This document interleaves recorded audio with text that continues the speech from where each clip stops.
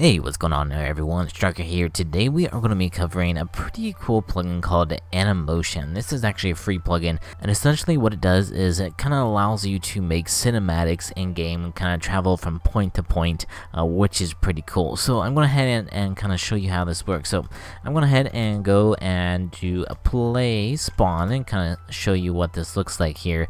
So we got different points that I set, and it kind of travels around those points, and this is all done through the plugin itself. So if you want to slap on some shaders or something, make it look cool, we can also slow down the timing of everything and kind of make that a little bit more smooth as well. So this is a free plugin. There is a paid version as well, which has a little bit more features, and one of the core features of that paid version is a smoothness factor. So this free version does not have that implemented into this one, but you can definitely check it out on this big page if you want to do that. So let me go ahead and show you how you can kind of create your own specific systems, and we can travel to different points. So the main command is going to be AM. That's going to give you the base information here. So what we can do is run the edit command. So this is going to head and either put us in editor mode for a specific one that we made, or just make a new one. So I'm just going to call this Striker. Alright, so we'll go ahead and make one, and then it fills up your inventory with several different types of things. So the very first thing, we're going to make a new step, and so this can be pretty much wherever you want. So say we want to have like a nice cinematic from down here going up to the spawn a little bit. Alright, so it's gonna take your position wherever you are looking. So if you want to start it right here, it's gonna start right here, and then any type of movement it will track. So if you want to point this way, then the camera will shift that way as well. But I want to kind of point in this direction because it's gonna make it look a little bit nicer here. So I'm gonna just go ahead and click again, and we can go up. That will travel through blocks as well. So if you want to kind of go through the bridge here or like go down, we can do that. And wherever we are looking, so it's gonna be right there, and then we'll kind of end off about right here looking this direction. Alright, so now what we can do is if we click the repeater here, if you hover over it, you can either left click or we can right click to play specific ones. So if we want to do the whole animation, we can left click on this, and that's going to head and run through what we just set up. So as you see, we are going through the bridge here, and it's slowly looking that other direction because that is where we ended off looking.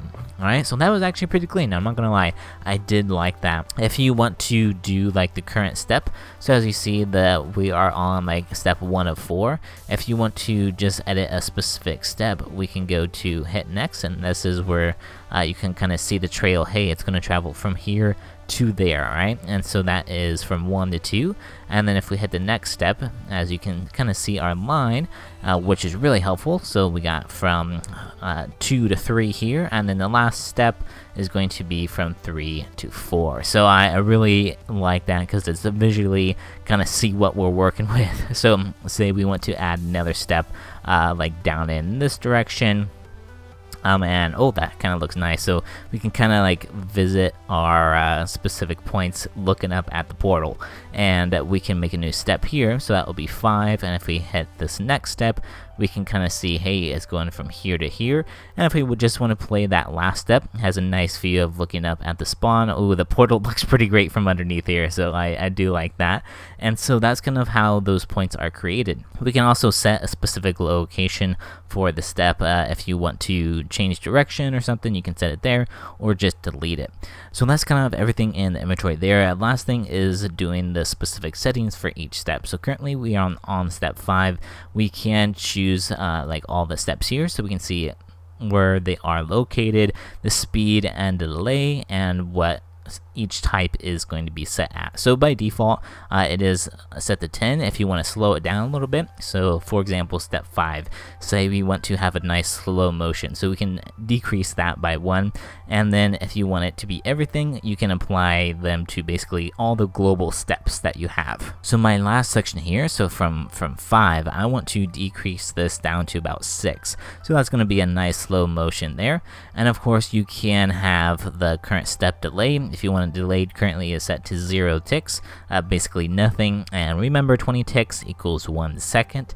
And then here we have just the duration, and if you see right there, if it's not set to default, the speed won't have any effect, but you can increase the duration if you do want to. And then down here gives you the default thing here. So default speed is 10, and then 0, and then the default ticks, and then of course the current step type is default, and you can do more with the paid version there. But you can kind of go to each previous step. As you can see right here, you can kind of see the speed and delay there. But for example, mine, I'm going to leave it at 6 because that is what we want to do here.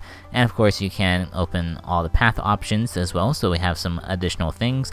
So this is just a default here. If you want to hide all players, or if you want all players to be visible, if someone's like in a PvP arena or something, kind of be nice to kind of do a nice cinematic to have all the players visible. And of course you can have absolute or relative, and then of course return it to the final position. So those are some extra settings that you can set up in here. So once you're done, everything looks good, we can go ahead and just hit save, and that's going to save everything. We can use our item here to go ahead and left click, and we're going to play through the whole animation here. So that is going to look nice and fancy. It's going to run through. So this one is at speed 10, and then remember our very last one is going to be set down to about 6. So you can kind of see it's a little bit slower here, and I kind of like that essence of that. I think that looks perfect. So what I really love about this is very easy to set up. Everything is done in game, and to get out of editor mode, what you can do is just shift and click, and we can just click, and there we go. So now we are out of editor mode. So I have my NPC Jeff here, and so I am using ZNPC, and so we're gonna run through the action. So this is what we need. So we're gonna do the ZNPC action add, and so this is 1 for me, and the command that we're gonna be running is just AM and then play, and then whatever name that you set. So for me it is Striker, and so that's all you need to do is to adding the command. So we can go ahead and right click, and that's gonna run through that animation that we set. Perfect. I really like this because this looks so clean and so good. So you could do so much with this specific plugin, making it kind of a unique twist to your server, kind of running through cinematics for specific points, and that looks absolutely perfect. I love it. So anyways guys, that's basically how this plugin works. Very easy to set up, very easy to use in game, but let me know if you have any questions. The link is down in the description as always. I will see you guys in the next one. Peace.